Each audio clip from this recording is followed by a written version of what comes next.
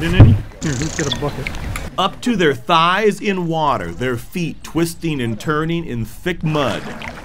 Yakama Nation tribal members perform what looks like a special type of dance in the Toppenish Creek wetlands. Just wiggle your foot down and then take a step and it'll pop up. That's what I've been doing. What pops up and what tribal members are hunting for are the tasty roots of Wapato plants. Look at that, huh?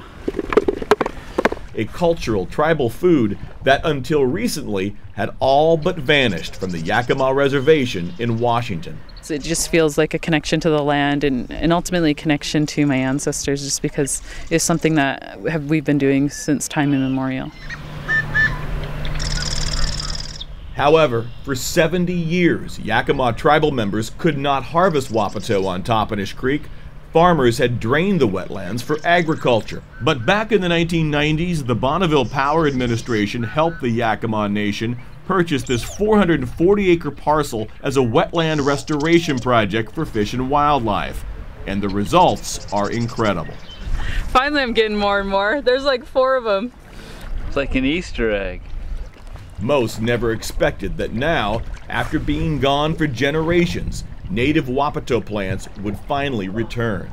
It's just great that some of our traditional plants have just remained dormant, basically waiting for us to turn the land back to historical use.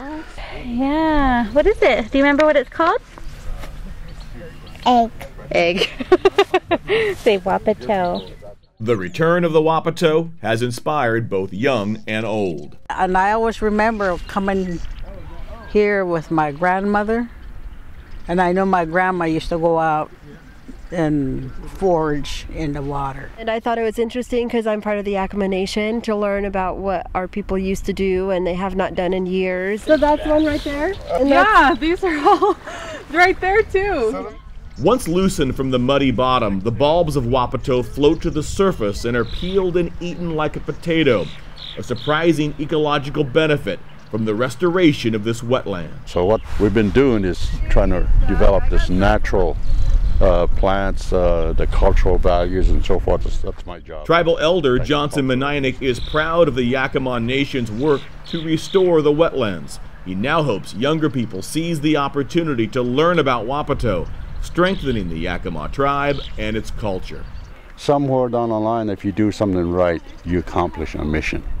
And that's what I look at this, mission accomplished.